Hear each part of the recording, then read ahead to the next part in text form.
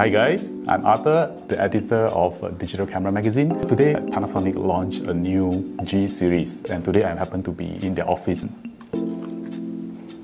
This is the new G9.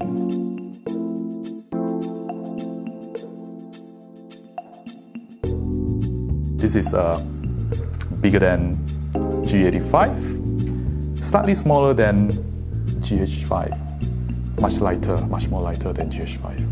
What is this G9? Where does it sit? GH5 is currently their flagship unit, so the G9 sits just below the GH5. Okay, first let's look at the exterior of this G9. The first thing you're going to notice is this red ring. So this is the first time that we see a signature in a Lumix camera. I have asked them about what is this red ring. They just say it's something new. Let's watch out for that. The electronic viewfinder covers 0.83 view with 120 frame per second refresh rate. So basically, there is no blackout for high-speed shooting. See this? I have not seen this for a very long time in mirrorless camera. I'm not sure if they are the first one, but definitely this status LCD on a mirrorless camera is the biggest I have ever seen. The grip is awesome. It has a good grip and it's lighter than GH5. Battery. It used the same battery as the GH4, GH5, and now G9. If you just take photos, it's one charge. Probably it might last a whole day. And just now you notice that this red ring here, and if you go closer to zoom in to have a look, it has a dial for you to choose a single shot, burst 1, burst 2, 6K photo, some timer stuff, and time-lapse. Yeah. Okay, the G9 has the same button layout as the GH5. We have the exposure button, the ISO, and the white balance. You will find a very useful joystick here for you to shift focus on the fly. When sometimes you need to shoot videos, you still can find microphone jacks here, the earphone monitoring, and it has the standard HDMI output. You can charge and provide power supply to the camera using the power bank. This synchro button allows you to shoot in studio using the flash synchronized cables to control the whole studio flashing environment. Storage, let's see, dual SD card slot. You have 5 function button and 1 function level here. Very useful as well.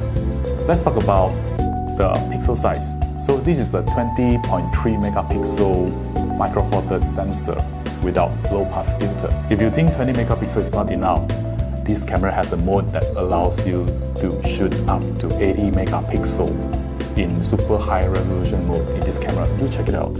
It has 225 autofocus point, the same amount of focus point like the GH5. This camera paired with new IS lenses this gives you up to 6.5 stops of image stabilization. No excuse for blur pictures anymore. 6K photo. The sensor allows you to shoot your photo in 6K movies at 30 frames per second, and each of the frame you can take it out as a single image of about 18 megapixel each images. 6K photo churns out JPEG images only, just to take note. Let's talk about how fast is this. If you shoot in a single focus mode, it can shoot up to 60 frames per second. Pretty fast. Or in RAW file. So if you are the who shoot at night and the LED screen which is too bright for you to show, it comes with a stealth mode. Panasonic calls it the night mode. The night mode means the screen becomes red color, and even though the viewfinders change to red as well, so just not to distract your subjects. This camera comes in silent mode as well. If you have a very large and good Lumix Leica lens like the f1.2, if you are shooting in a bright daylight, it can shoot up to 1/32,000 of a second. So it is pretty fast. 1/32,000 of a second can fully utilize that lens at a very large aperture.